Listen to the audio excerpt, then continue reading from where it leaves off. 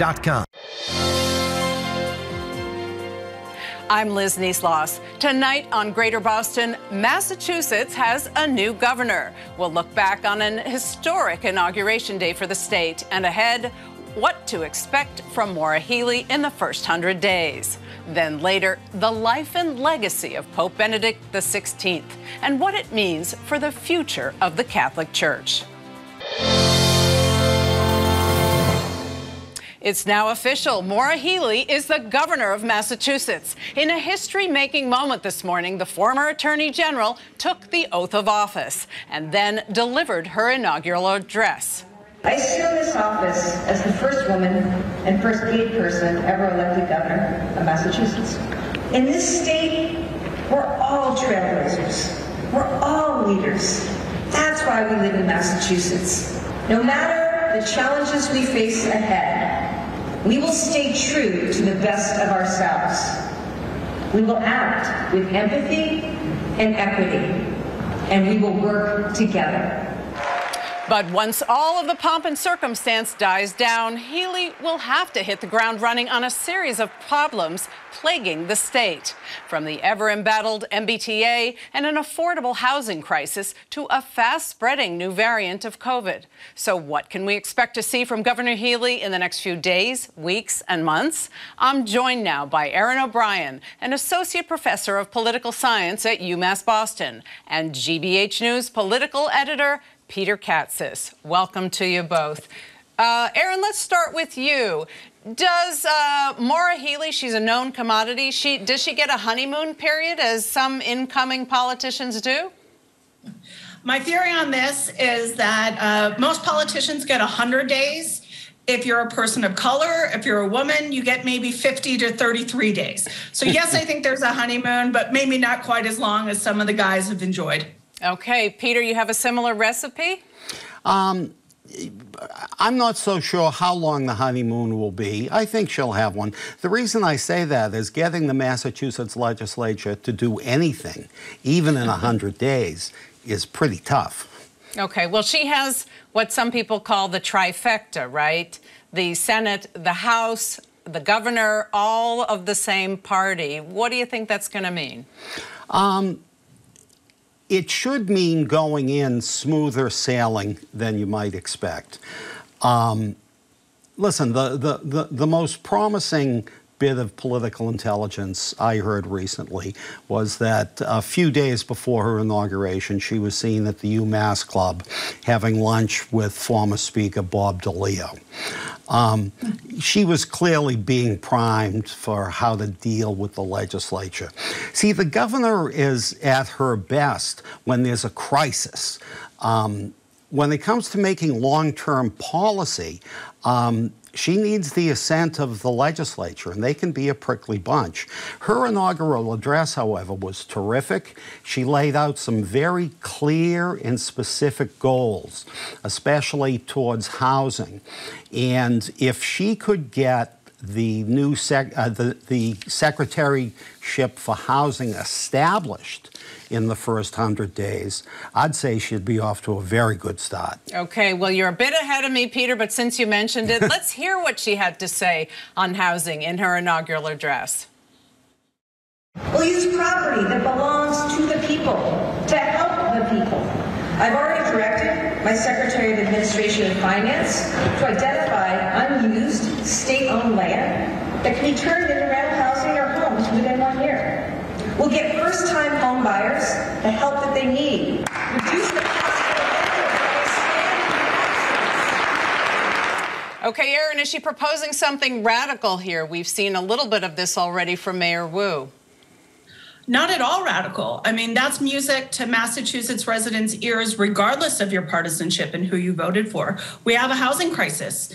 She talked about an affordability crisis. She talked about a child care crisis. Those are all indeed huge problems in Massachusetts. Her naming them and having specific ideas and specific centers in which her administration will deal with them is specific, and it is necessary. Peter, you see anything she should be doing on housing, any particular powers she should be taking? I would stand behind her move to have a special cabinet secretary named. That would cover a lot of ground rather than dissipating her energies and trying to do a little bit here and a little bit there. I actually think it's a quite novel idea. She talked about people leaving Massachusetts in droves. She said they are exiting the state more than any other state in the union. Do you think housing is a big part of that? Oh, sure. The cost of living is part of it. And housing is, you know, unless you're a gazillionaire, housing is your single largest cost. It's a very, very serious problem. We think of Massachusetts as being this golden state that attracts people from all over. People can't afford to stay here.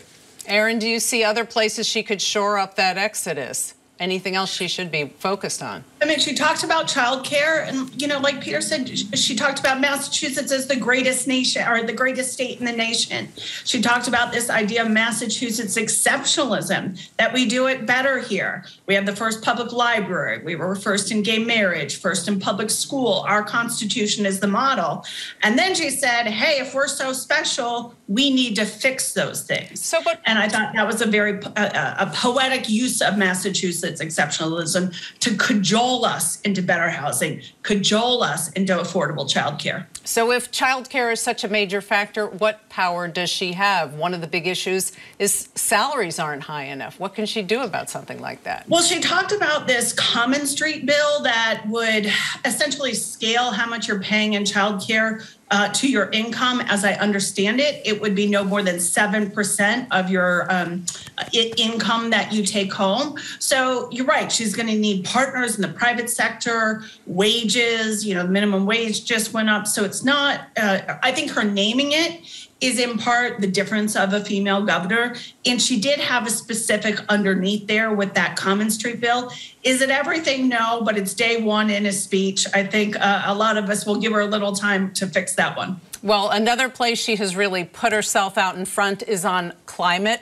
She says she will be the most climate active governor in the country. Here's what she had to say in her inaugural on climate. Tomorrow, I'm issuing my first executive order. It will create the country's first cabinet-level climate chief, reporting directly to me. For the first time ever in our state's history, I'll propose we commit at least 1% of the state budget to environmental and energy agencies. A triple state investment in the budget of the Clean Energy Center. Let's commit to making climate innovation the next big investment. Peter, where do you think she has to put her energies on climate? Well, it depends on how you define climate. Climate means energy. And what will her stance be on natural gas? There's a strong lobby in the state that wants all fossil fuels abolished. As a matter of fact, I'm pretty sure they're scheduled to be picketing her inaugural gala tonight. I think safe ground, of course, is, you know, wind and solar, renewables. But again, it's how you define climate, and that intersects and/or collides with fossil fuels. So that's a knotty problem. Yeah, and you pick up on a point which she will have to deal with. It's a kind of issue that requires working with both public and private sector, bringing in business. But there will be a lot of pressure from more progressive organizations. Do you think that this will be a moment now that she has sort of moved on from being under Baker's shadow, that she will be pushed further to the left by things like climate and other causes, Erin? I think she wants to go to the left on climate. That's in keeping with who she is. You know, I'm near the Weymouth compressor station. She could come in there and try to work to shut that down, be proactive in that way. And young voters want her to deliver on the environment. But in other realms, I don't think she'll be pushed to the left because she beat Sonia Chang Diaz, a more progressive, talented politician. She beat her handily. So, you know, it's sort of once you win big in the primary, and you win big in the primary election without the full backing of total progressives, then Maura Healey has shown she doesn't need them, but she wants them on things like the environment. And I think they'll work together well on that issue, but maybe not so good on some others. Peter, how do you think she will be different from Baker? How do you see her distinguishing herself? During the campaign, a lot was made of the fact that she was somewhat, as our colleague Adam Riley said, somewhat Baker-esque. How do you think she's going to distinguish herself now? Well, by Baker-esque, I can't speak for Adam, but I can interpret him. I think what Adam was saying is that she maintains a calm demeanor, that she's not, in television terms, a hot personality. And that came through in her inaugural. She was very persuasive, at times being very personal, preacher-teacher. That's the similarity with Baker. She's more forthcoming when she's forthcoming, which isn't always. She's more forthcoming with Baker, but she naturally tilts to the, she does tilt left. It remains to be seen how left she is. Baker tilts right. Baker was a great compromiser, and in a way, Baker had an advantage being a Republican with the legislature because his approval ratings were so high, the legislature would have to think twice before they took him on. And they took him on a lot of times, but they did it quietly and subtly and allowed him to save face. The whole key to her governorship is going to be her relationship with the legislature, especially the House of Representatives. And her relationships in Washington, how will that be different from Baker? I'm not sure it'll be that different. I mean, the whole congregation a delegation, rather, in Washington. Yeah, we also have Pope funeral on the brain, I think. Is dedicated to trying to bring home the bacon from Massachusetts. They haven't been doing a very good job lately, though. I mean, as the funding about rebuilding the Cape Cod bridges is now in deep, deep question. Erin, are you in agreement on that? She won't have much more luck in Washington? Well, yeah, I mean, she has willing partners in the Massachusetts delegation. You know, Baker and Marty Walsh had a good relationship. But, you know, Massachusetts punches above its weight in D.C., and I think they'll continue to. Listen, the Massachusetts delegation has every reason in the world to work well with her. Indeed, she's a fellow Democrat. So I think they'll take her into the fold quite quickly. And we can't share interest. Right.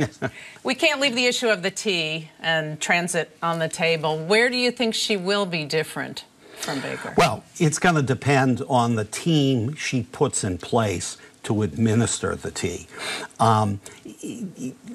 Listen, she and Baker would say the same things on the surface. It's the people you appoint. It's the people you appoint, and can she get the legislature to make a bigger investment in the tea, which is what's needed. But the short term will depend on who her, you know, Mr. or Ms. T turns out to be. Right. Erin, do you think she will have better luck with the legislature when it comes to consistent funding for the tea? Yeah, in the sense that, listen, everybody wants to fix the tea. It's an albatross. But, you know, it always mystified me a little bit that Charlie Baker, as the technocrat governor, never paid for the tea. All of us agree the tea is pretty abysmal. He agreed the tea is pretty abysmal, but he never paid in terms of popular support. I'll be interested to see if she doesn't show immediate returns on the tea. Do her numbers start to chip away? Because now Massachusetts expects, if you have an entirely Democratic leadership team and the State House and State Senate, then, you know, a lot of novices say it should be easier to get work done.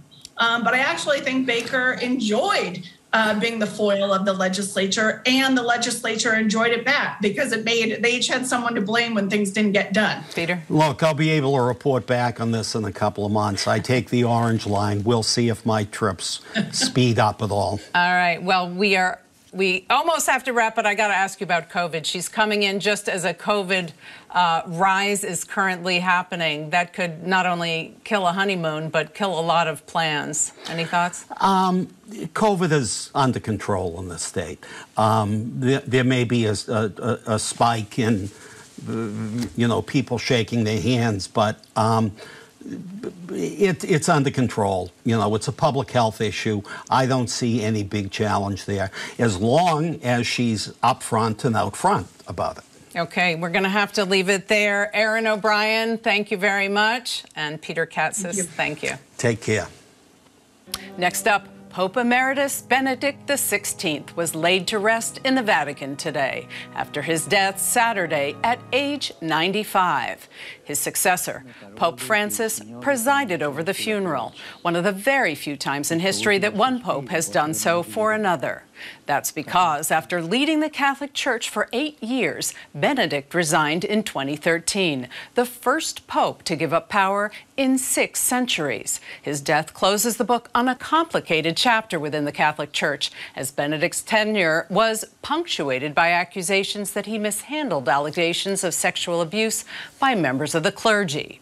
So what kind of legacy does the late Pope leave behind? And what's next for the future of the Catholic Church? I'm joined by Thomas Groome, a professor of theology and religious education at Boston College, who is also the author of What Makes Education Catholic? Spiritual Foundations, and Margaret Roylance, Vice President of Voice of the Faithful, a lay Catholic group that supports survivors of clergy sex abuse and promotes change within the Church. Thank you both for joining me. Let's start, if you would, Thomas, with the funeral itself. I think people are fascinated by the tradition and by the ritual around a papal funeral. Can you explain, just very basically, one of the details? The Pope is buried in 3 coffins. This is a coffin inside a coffin inside a coffin. Is there anything you can tell us about why that is, or the meaning of why he is buried with certain elements? Liz, you just taught me something. I didn't know he was buried in 3 coffins, but he certainly will have enough coffins. I suppose it's for security, and I think this event captures the imagination of the world because it's almost 2,000 years, and that this goes back. Now, I don't think St. Peter had that elaborate an inauguration, but very soon in the early centuries of the Church, the Church began to take on these powerful trappings, and in some ways it was a reflection of the Roman Empire, and the emperor was at the top, and then all the legates down around him, etc. And but so the papacy, I suppose it engages people's imagination. There's very little going on in our world that goes back a couple of thousand years, or they can be traced 1,500 years at least, shall we say. So in that sense, it's fascinating. The 3 coffins are probably, as I said, just a security, because there was probably at times in the history of the Church when people would come and try to take the body as relics or something, and so I'm not sure why they did, why the 3 coffins. Like I've never heard of it before. Okay, well, we can leave it. He's certainly well buried. I would think so. Thomas, what do you think the legacy will be of Pope Benedict for the Church? Yeah, well, like all of us, Liz, he left a mixed legacy, really. I mean, there are ways in which your introduction was mentioning the sex abuse scandal, and there are ways in which he did better than Pope John Paul II did. On the other hand, there are ways in which he didn't live up to our expectations either. And but it was a growing consciousness for the Church throughout its history, or throughout that time and that era, that this was not just a sin, but this a horrible crime and destructive of children, etc., or of victims or whatever age. So the Church was sadly slow to realize and recognize that and to act accordingly. But he did, I think, in fairness to him, he did take us a step beyond where Pope John Paul II had it. John Paul basically left it in the hands of the local bishops.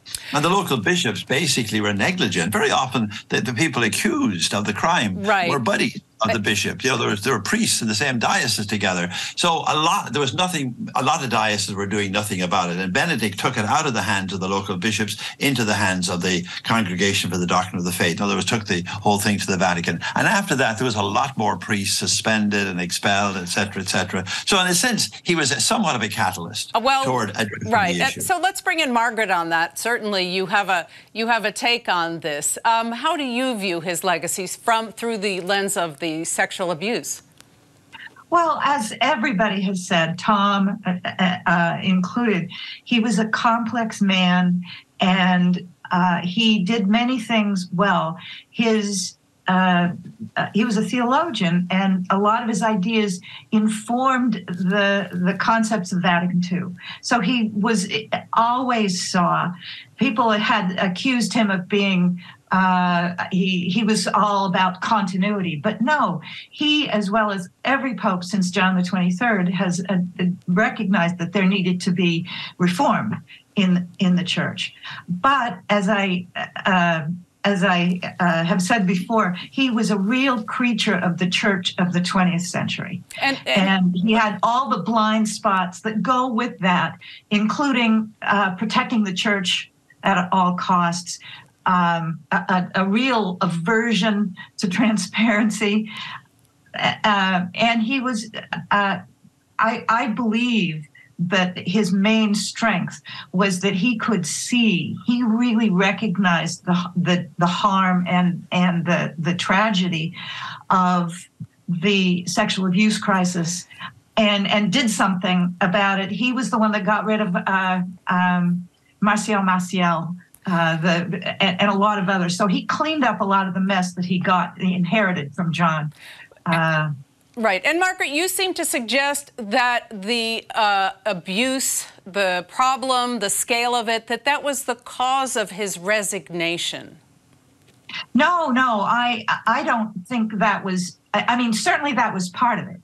He resigned, I think, as an act of real courage because he looked at the problems and said, I cannot solve them. It's beyond me. It's a problem bigger than I am.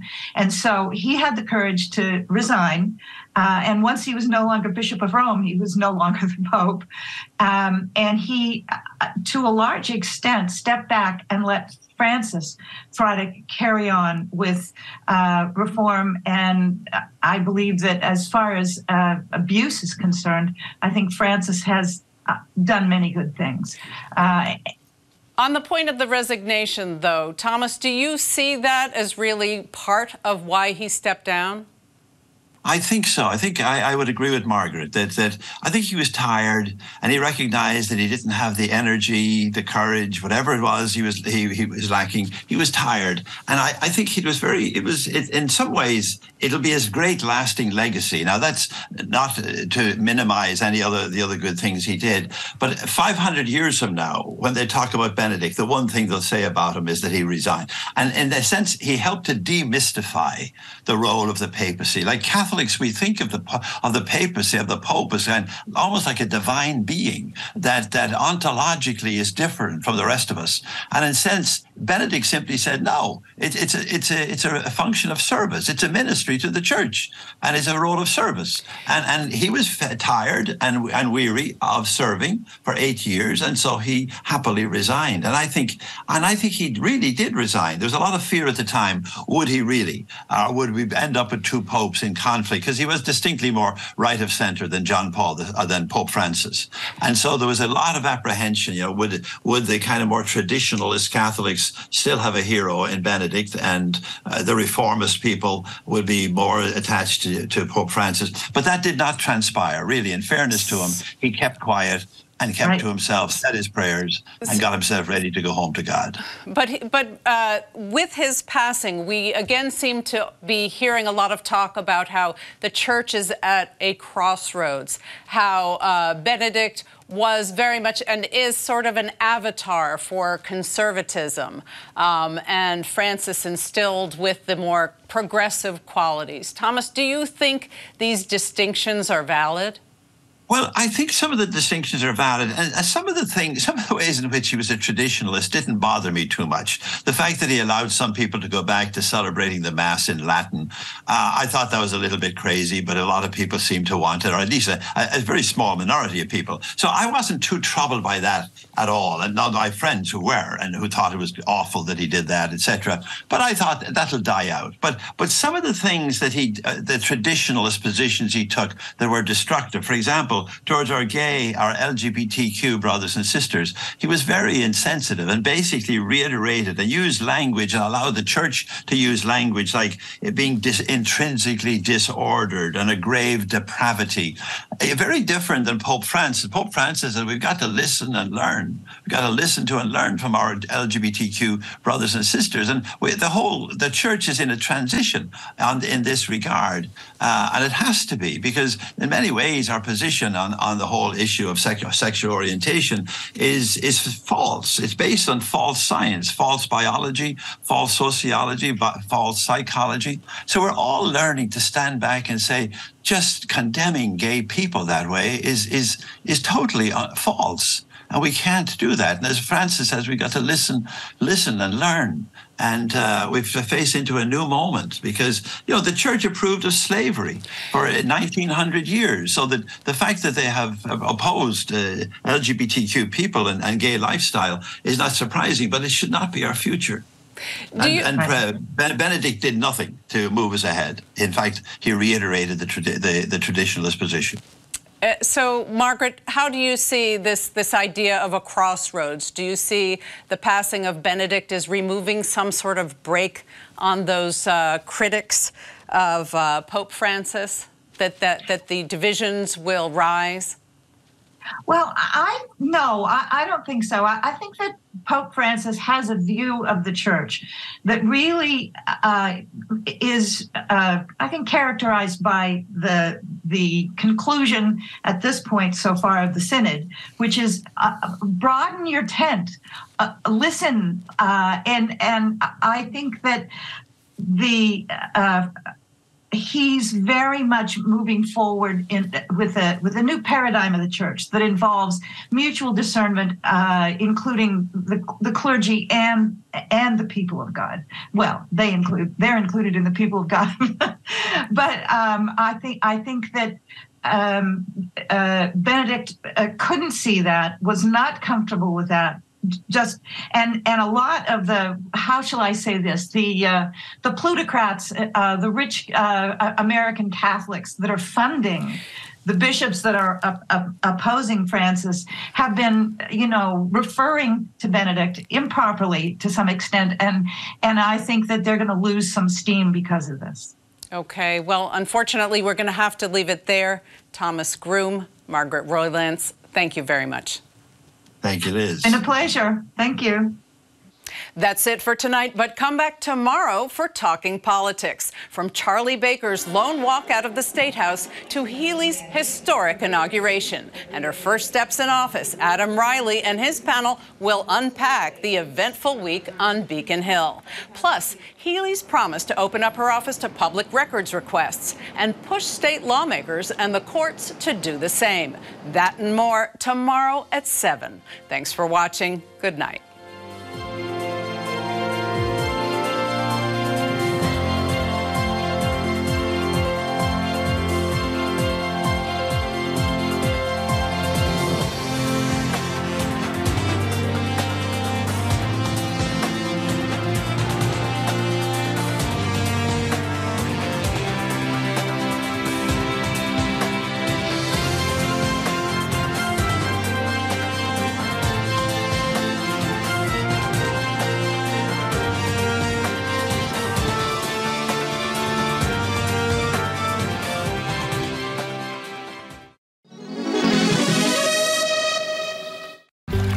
The Yorkshire Dale